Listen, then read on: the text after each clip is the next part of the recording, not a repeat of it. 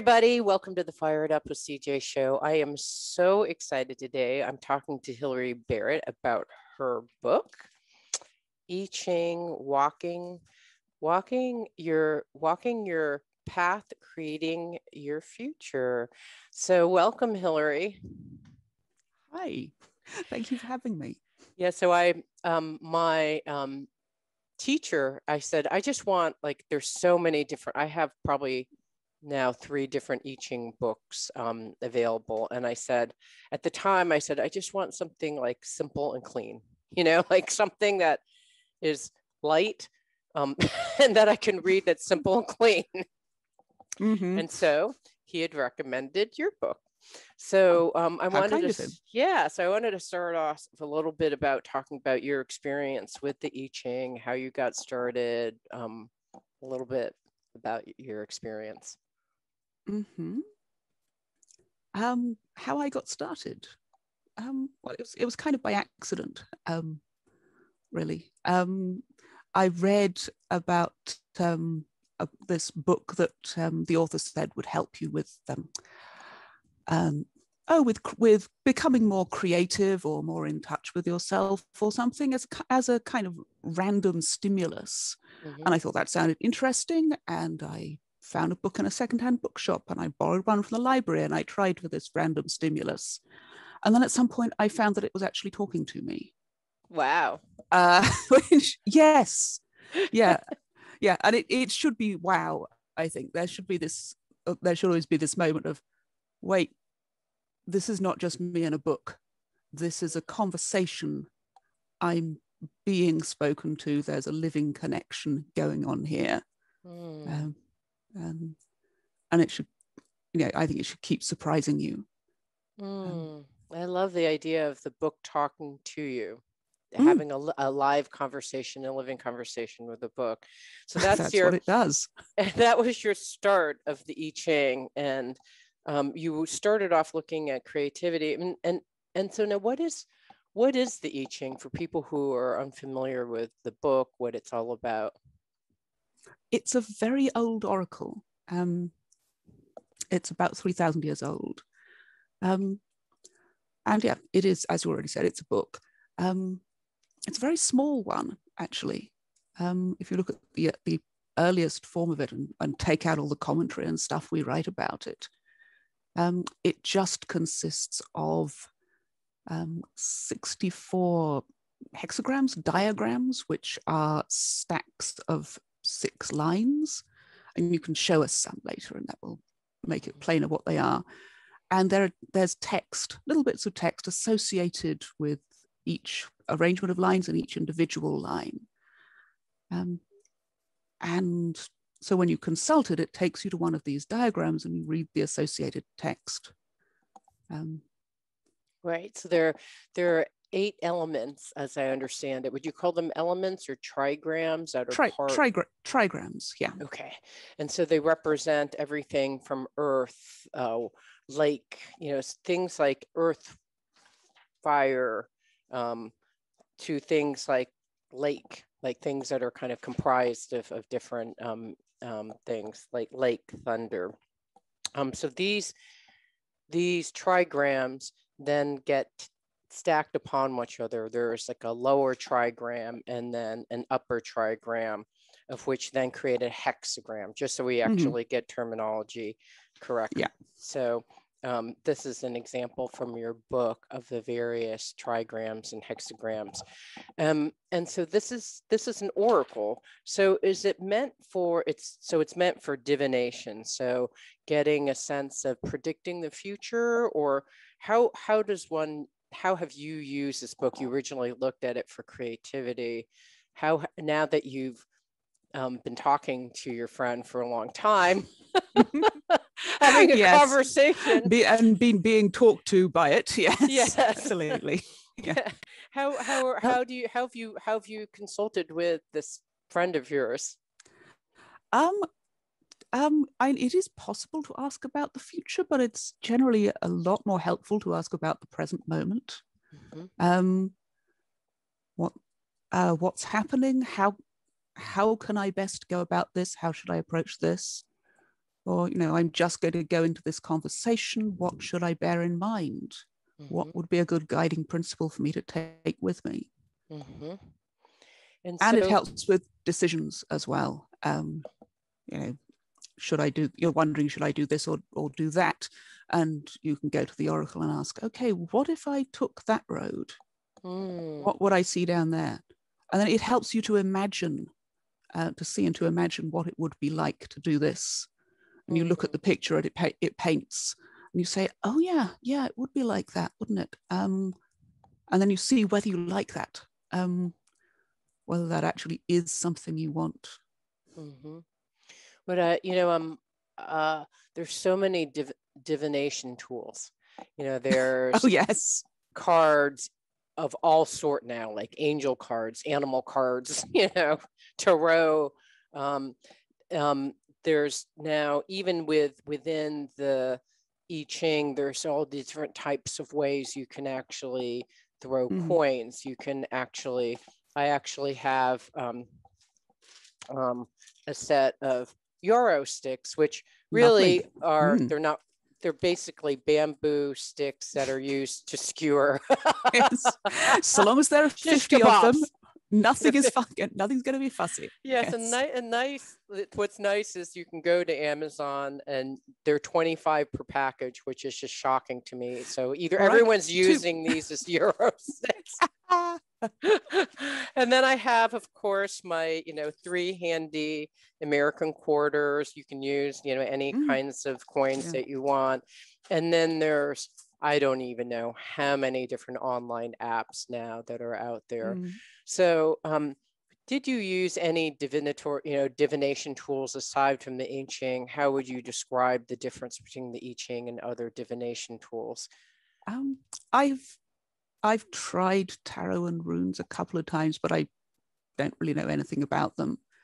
And the difference is that the I-Ching is 3,000 years old, and it's been in continuous use all that time. There hasn't been a day when someone or a few thousand people nowadays haven't been talking with it, and it hasn't been answering and helping. And so there is this enormous tradition, partly of what people felt it ought to be saying, in accordance with what they thought was a good thing for an oracle to say, and partly also just from people's experience. And that, of course, continues to build up all the time. And my website has a community of people who do readings and share their readings with each other and share ideas. And they are building up their own reservoir of experience within that community. Oh yes, we had this hexagram. When I had that one, it meant this. Yeah, I found when I get it, it means this. And so, but that process of of building up the language and the relationship between the oracle and the people who talk to it has been going on non-stop around the world for 3 millennia. Well, it reminds me, I talked a long time ago to a dream expert, and he said, yes, you can actually read, you have a dream about flying. So you can actually go online and find several different interpretations of what it means to fly. But then there's actually a specific interpretation for you and what it means to fly. And so it's almost understanding the lexicon of how to interpret certain types of dreams for you and what it means. And so there's this kind of general knowledge that you're gaining from the internet of all these different types of experiences. And yet there's also like something almost like a lexicon of what that hexagram or dream means to you. That's a good point, that your reading is not just the average of everybody else's, because it's speaking to you personally and what you hear and how you respond and what resonates with you. That's the answer.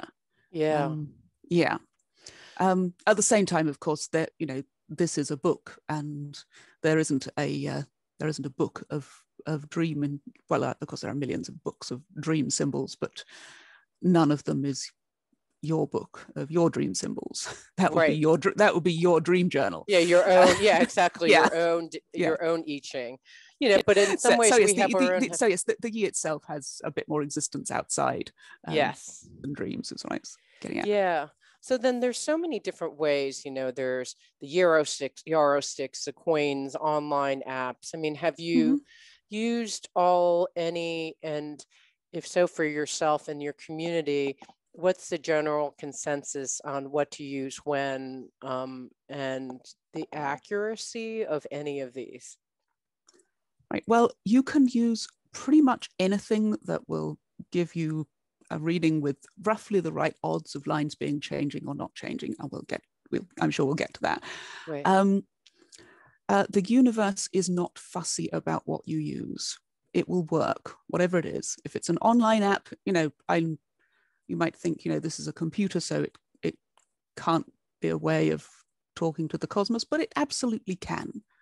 You know, if you're really asking and listening and paying attention, I think the universe kind of opens up and rejoices and says, "Hooray! Someone is listening and speaks." You know, I think it takes a human being to say, "Oh no, they, you know, that was the wrong kind of coin, and they haven't passed through the incense enough, so that's not going to work." I don't believe the cosmos works like that. So in practice, what works is whatever makes it possible for you to ask your question and listen and be aware of what you're doing and present to what you're doing. You know, it's funny. There are two different yarrow stick versions that I had. I had an I-Ching class that I took, and the person who wrote the I-Ching class is dyslexic, so she wrote the wrong thing on the on the chart. And I thought, well, does it really matter? You know, if it says 2 heads and a tail equal this number, and she wrote it was a different number, does it really matter if, in fact, when I was intentionally following a process, regardless of the process, and when I got the responses, they all made sense to me? I guess it's more credence to what you're saying. If you're completely consulting with the true intention of understanding, in some ways, it doesn't matter. At least that's what I'm hoping for all those readings I did. Yes, you and a whole lot of other people who have realized they got their coins wrong after a few weeks or a few months or a few decades or whatever. Yes. Yeah. All right. For some people, what it takes to be able to sort of concentrate and really know that they're going to pay attention to this reading is to sit down for 20 minutes and sort yarrow stalks. But for some people, sitting down and sorting yarrow stalks is an almighty stressor and a distraction, and they get so caught up in that they completely forget about what they were asking. In which case, they do better with coins or beads. Beads, interesting. Beads, yes. That's never far away. That's what I use. Interesting. Okay. This was a gift from a friend, and there are four kinds of bead, and each one represents a kind of line. Yang or yin, and changing or not changing. Interesting. And yeah, I sit and, you know, pass them through my fingers without looking at them, and then, you know, let my fingers come to rest on a bead and see what line that is. Oh, beautiful. Yes, I like that because it can take as long or as short a time as I like. If I'm in a hurry, it's actually quicker than running around and trying to open an app and click a button. Right. And if I'm not in a hurry, which I'd rather not be, but, you know, life sometimes happens. Yeah. Then I can, you know, passing beads through your fingers and thinking about the question, you know, you can go around and do that as long as you like. Okay, lovely. All right. Naturally meditative kind of flow. Right. So as long as you have an intention of focus and a sincere desire to have a conversation, even if it's a quick text-like conversation on your computer. Yes, absolutely. What should I do now? Okay, help. click. Yes. Exactly. You have something. All right, lovely. We've been talking to Hilary Barrett, and we've been talking about her book, I-Ching, walking your path, creating your future. And in the next segment, we're going to actually demonstrate, talk a little bit, actually what you do is on your website, on which is on the bottom right-hand corner, but onlineclarity.co.uk, you actually have a beautiful and very clearly written guide on how to toss coins. So we're going to actually talk a little bit about that in the next segment. So thank you so much.